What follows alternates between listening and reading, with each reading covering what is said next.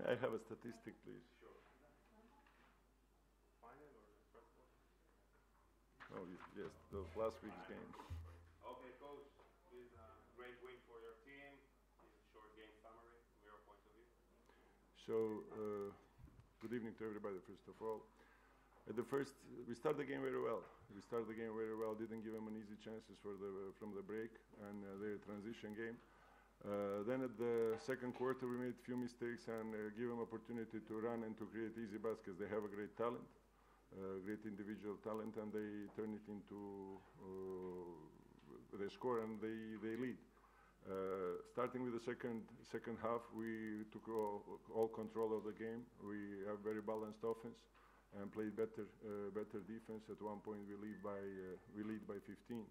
And I think after that we never look behind, and it was at the end was a good victory. Always I say Maccabi is a great team with a great tradition, with great fans, understanding the basketball, so knowing when to react.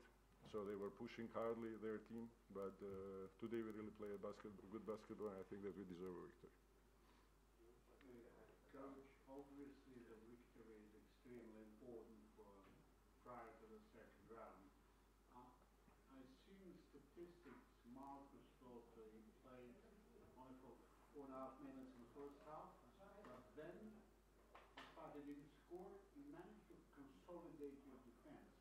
Do you think that was a key for a victory, aside the scoring ability of Marchal? I think that he did a good job. You know, I usually never talk about individuals.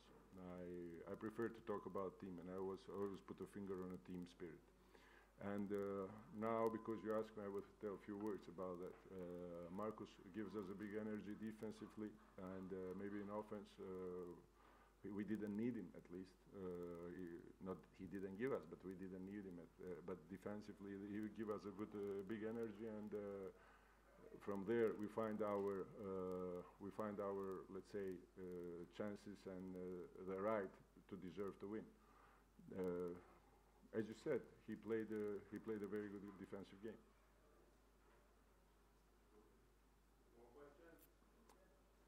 Thank you very much. Okay. Good night, everybody.